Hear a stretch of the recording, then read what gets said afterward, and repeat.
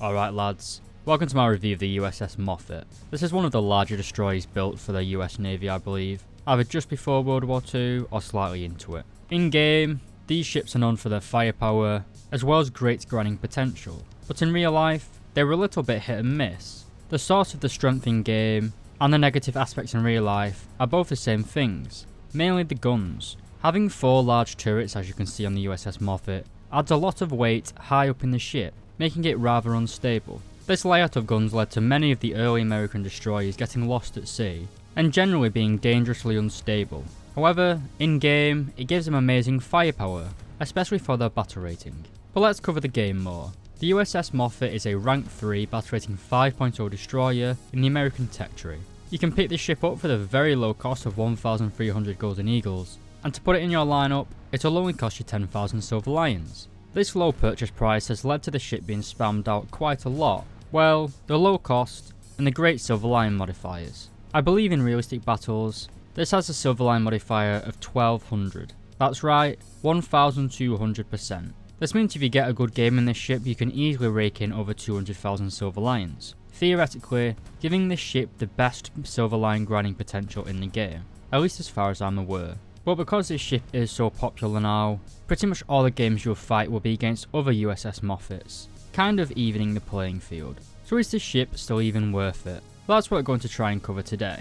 Well lads, let's jump straight into it. But first, the armour and survivability. And first things first, let's talk about the crew interchangeability skill. This is basically the health bar of the ship. With a stock crew, you can lose 113 sailors before the ship is knocked out, and with an ace crew, that rises to 136. Bear in mind, your crew complement is 194, so you do have quite a large amount of health pool for the battle rating. This allows you to soak up some damage and stay in the fight for much longer than another destroyer. And your survivability is further improved by the addition of anti-fragmentation armour. If we take a quick look at this image, you can see that you have quite a lot of anti-frag armour along the main belt of the ship, as long as covering all the turrets. To put it simply, this anti-fragmentation armour reduces the spalling when this armour is hit by high explosive or any other type of round. This basically minimises the internal damage that this ship will suffer, giving it a huge benefit compared to pretty much all of the other nation's destroyers. Compared to a British destroyer, which has no armour whatsoever, the US destroyers are much more survivable. While incoming rounds will still penetrate the armour of the Moffett, the post-penetration damage will be greatly reduced.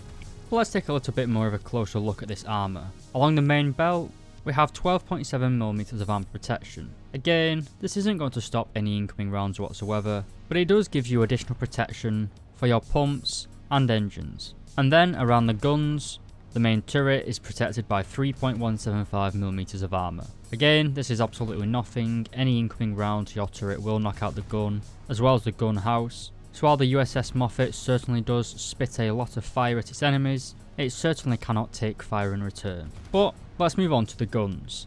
I'll give you a general overview, then we'll cover each gun individually. So to start, the ship is armed with 8 torpedoes. These are the Mark 15s, and you're probably never going to use them really. We then also have 4 turrets, each containing 2 5-inch L38 guns. These were great multi-purpose guns used by the US Navy right up until after World War II. They were just let down a bit by their short barrel. This limited their effectiveness in ship versus ship combat, but made them great for the anti-air role, as they had a very high fire rate, as well as gun elevation and turret traverse rates. We then also have 2 1.1-inch L75 guns. These are the iconic Chicago typewriters. They're pretty much useless in game, and the US Navy themselves dropped them I think in early 1943 or late 1942. The 20mm Oerlikon was much better.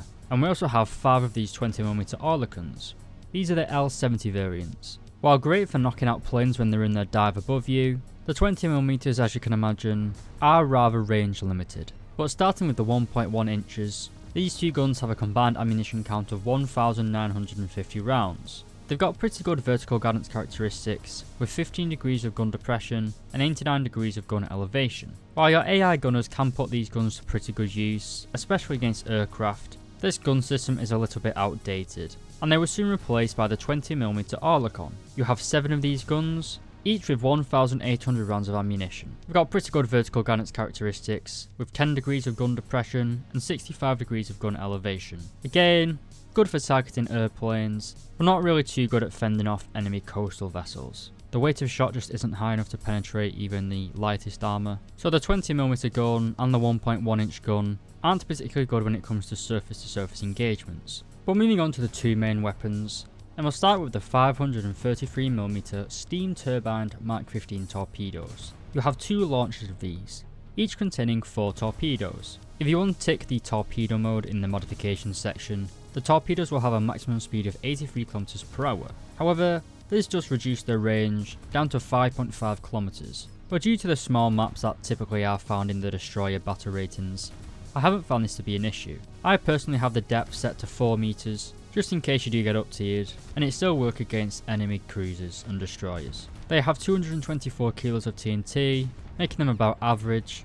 They're nowhere near as good as the Japanese torpedoes, but what do you expect? If you know anything about American torpedoes during World War II, then the bastard things barely worked. But moving on to our main weaponry, the 5-inch 38 Mark 12 guns. These were made famous during the Pacific Campaign of World War II, being the secondary weapons of pretty much all the battleships, cruisers and destroyers in the American World War II fleet. Obviously with the destroyers, they were the primary armament. Anyway, each turret contains 360 rounds of ammunition for each gun. They have a ready rack of 40 rounds, and they have a fire rate of 15 rounds per minute. However, those rounds in your ready rack boost your fire rate up to 22 rounds per minute, allowing you to fire pretty much every 3 seconds, giving you a huge DPM advantage compared to other destroyers in game. The guns have pretty good vertical guidance characteristics as you'd expect, with 10 degrees of gun depression and 35 degrees of gun elevation. If you're a big World War II buff, you might notice that these twin turret designs fell out of favour very quick with the US Navy, replaced by the single turret design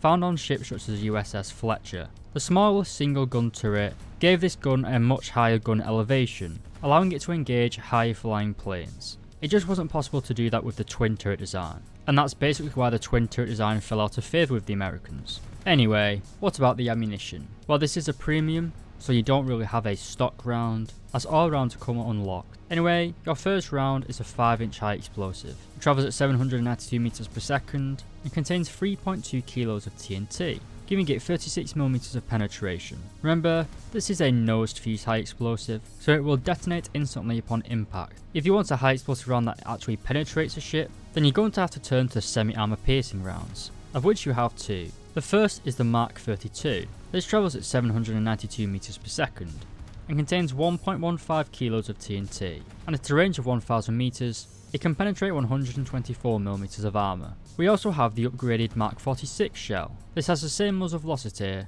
but actually contains less high explosive filler, with only 906 grams. As a result though, the penetration increases up to 150mm at a range of 1000 meters. The Mark 32 and the Mark 46 is pretty much a trade-off between higher damage or higher penetration. Because of the low battle rating of 5.0, I tend to stick with the Mark 32, the first SAP shell. But we have one more shell unlockable for us, and that is a 5-inch high explosive variable time shell. Basically, a proximity fused warhead. Again, it travels at 792 meters per second and contains 3.22 kilos of TNT. It's basically just your stock high explosive round with a proximity fuse in the nose. As a result, you have the same 36mm of penetration. However, these are designed to be used against incoming aircraft, but they are still incredibly potent against enemy destroyers. The proximity fuse warhead is only activated by flying planes, so against normal ships, such as enemy destroyers or cruisers, it acts basically like your stock high explosive round.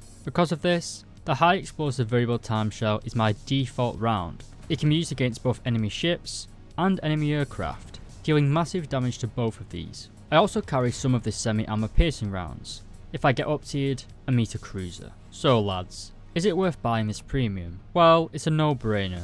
If you like naval gameplay in War Thunder, then the USS Moffett is probably one of the best grinders in the American tech tree, and one of the best silver line printers in the entire game. And for the low price of 1,300 golden eagles, it's an absolute bargain. I don't really have any much more to say. It's pretty cut and dried really. If you like ships, buy it. You will never go wrong with it. It's a great investment. I always have fun playing it. It's not as powerful now as it used to be, but it's still damn powerful. Anyway, if you liked the review, please do consider leaving a like and subscribing. And if you really liked it, consider becoming a channel member, like Tomato Salad, Doboa LX, Just Someone, Destroyer 1805, Dr. Bob, Tans, William Tessier, and Lola Alfonso. Thank you very much for becoming members, lads, and I'll see you in the next review.